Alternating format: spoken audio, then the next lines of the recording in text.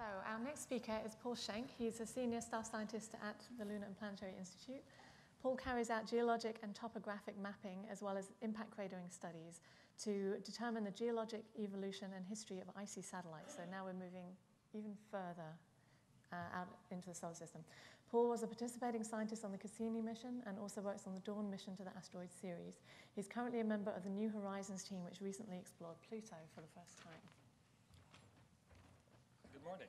So, how many of you have heard of Pluto? Not the Disney dog, but the planet. Go ahead and raise your hands. Okay, good.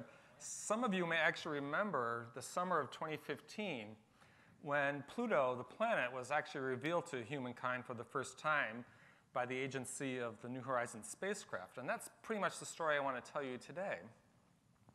The story, which actually helped to, let me make sure I got the pointer right, takes us from the fantasy world of the space artist, this is a painting by the famous Chesley Bonestall, into the reality of 2015, started in almost 90 years ago in Arizona with the discovery of Pluto by Clyde Tombaugh in Flagstaff, an American, yay, wave the flag, that sort of thing. But for 60 years, it was basically a dusky point of light in the night sky, and we thought Pluto was pretty much alone, orbiting out beyond the orbit of Neptune by itself, until the year 1992, when the first of thousands of what we call Kuiper Belt objects were found. These are small objects, smaller than the moon, thousands of them, and this became, at that point, an important part of the solar system. And it occupies a large zone of the solar system that we never explored directly until 2.5 years ago. Now, this just gives you a sense of scale for what Pluto looks like. This is actually a Hubble Space Telescope mosaic of Pluto. You don't see very much. You can't learn very much from it. It's almost the same size as the moon. And this is Hunter, Waits, and Enceladus at the far left. And sorry, Hunter, we win. We're bigger. Yay. So that just gives you a sense of scale. We learned a lot since the time of the encounter. We now see a much better surface. But even before we got there, we knew Pluto was very strange, very cold surface, bitterly cold, about 30, 40 degrees Kelvin, something like that, with frozen methane and nitrogen and carbon monoxide on the surface. This is just the Earth-based spectroscopy. You can see the wiggly lines indicating diagnostic bands of carbon monoxide and methane on it. It also had a large moon, which we only discovered in 1978, fairly recently. And we also have 4 smaller moons. I realized I forgot to put pictures of that in my talk. But they're very small, about the size of Houston, not very large, lumpy things. So let's talk about the spacecraft. This gives you a diagram of the spacecraft. It is about the size of a grand piano, not very big. Not nearly as large as Juno. It has the antenna, of course, the radioactive power source. The key instruments for us are the long-range or telescopic camera on board, and then the Ralph instrument, which is the infrared spectrometer, so we can map the distribution of the ices on the surface. Alice, and I didn't pick up these names. These are names derived by the PI of the project.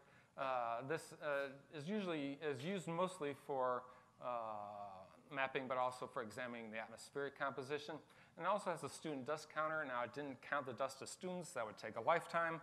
But it was actually built by students at the University of Colorado as the first such instrument that was actually flown on an interplanetary spacecraft, an instrument built by students. So that's the spacecraft. This is the trajectory, rapid, most fastest launch, I think, in history out of the solar system. It took about only 1 year to get to Jupiter, about 10 hours to get past the orbit of the moon, and then a long 8-year cruise out to Pluto, which we encountered 2.5 years ago. So this is the encounter geometry, a rapid flyby. Each of these numerical ticks is 1 hour. So we're actually through the system very quickly, passing through the sun shadow of Pluto and Charon to look for atmosphere. So we didn't have much time to do this. We had to do it. It all had to be done automatically. And there was no communication with the spacecraft until it gotten well past Pluto. And this is the celebration up in the corner is the celebration when we got the signal. You can actually watch that video on YouTube, by the way. So it was a great success.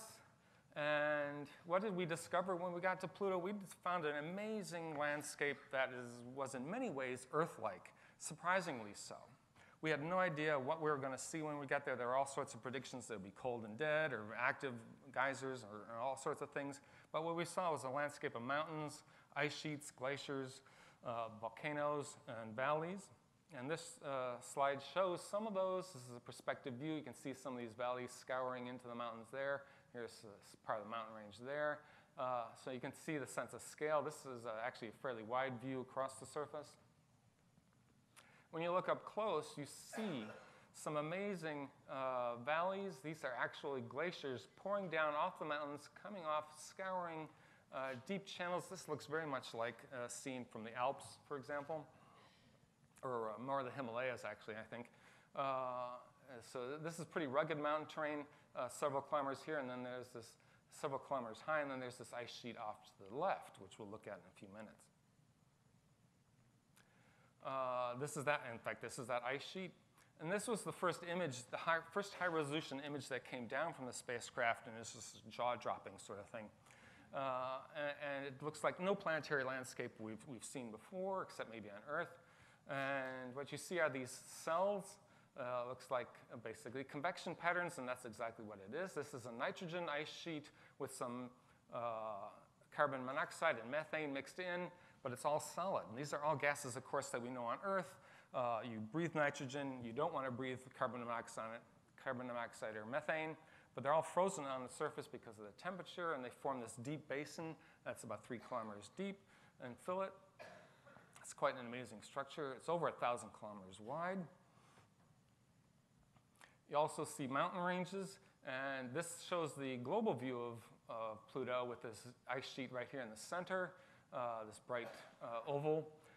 And then to the side, you see these strange things out here, which actually are mountains several kilometers high, and they're capped with snow. But the snow, again, is not what we would ski on in Colorado. It is, in fact, methane snow. This is because they peak up high above the surface, several kilometers, and the temperatures are actually warmer because of a temperature inversion, so the methane precipitates out at the high altitudes at a much higher rate. So it's a very strange sort of thing. But in fact, the mountains are not rock as we know it, as you would see in Colorado, but are water ice. Water ice is so hard and so stiff on Pluto that it forms mountains. So it's sort of like Earth, but different, kind of a twisted Earth. We also see volcanoes, and this is a slightly different look at the data set. This is an image of this volcanic feature here. It's about 200 kilometers across, but it's color-coded to show the topography, and that's one of the things that I was responsible for in the mission, was to derive the topographic map. So the browns and yellows are high, but the blues are low. So there's about 5 kilometers of relief in this image here. But this is a very unusual structure. There's no impact craters. It's very young. We don't know the exact age, but it's a very young structure. But very high, and then it's got a deep volcanic pit in the center. Some of these mountains here on the side are about 5 kilometers high, and they're some of the highest structures on the surface of Pluto. There, we discovered some other things when we got there. There's a large atmospheric haze layer on Pluto that extends over 150 kilometers into the sky, and this is just one of those pretty pictures. It's just really nice to look at. Its large moon is fractured and has a resurfaced landscape and 15 kilometers of relief on it. So because I'm short on time, I'm going to briefly go through that. So we have this active world of volcanoes and glaciers and ice sheets, and it represents the first exploration of the vast outer reaches of the solar system. But we're not done yet. The blue dot shows where New Horizons is right now. It just passed Pluto 2.5 years ago, as I said. We're now on approach to an object called MU69. It doesn't have a formal name yet. It's about the size of the Cape Cod region, as you can see in this region here, in this image here. This shows our trajectory. We're going to reach this object. It's much smaller than Pluto. We're going to reach this object a little less than a year from now on New Year's Day next year, 2019. And we're looking forward to it because it looks like this object may be possibly a binary object, sort of like two small round objects that are sort of touching each other. And there's some evidence that it may actually have a small moon orbiting it. We're not sure yet because it's so distant we can't even image it. So with that, I'll close and I'll thank our team. And we had a great team and we had a great ride to Pluto. So I'll be happy to answer questions.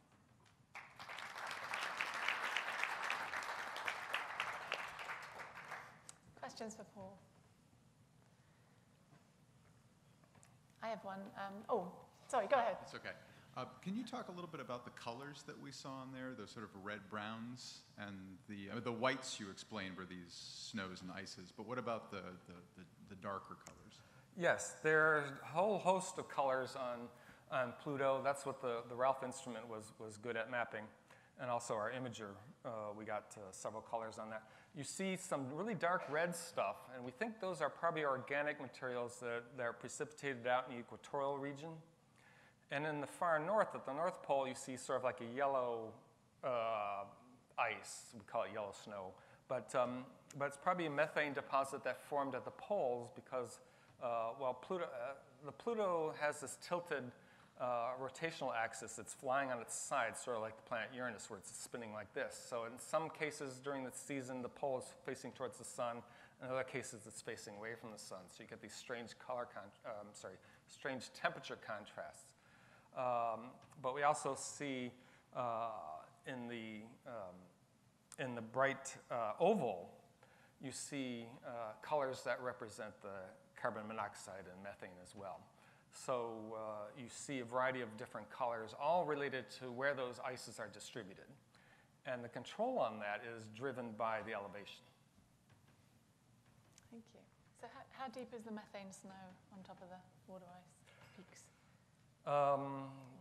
It's thick enough that it covers the dark red stuff underneath, which means it's got to be a couple inches probably, but we don't really know how thick it is because we didn't get any closer than that. So could you ski on it? The slopes are pretty steep, yeah. You got some really good slopes on these mountains, so yeah. Thank you very much.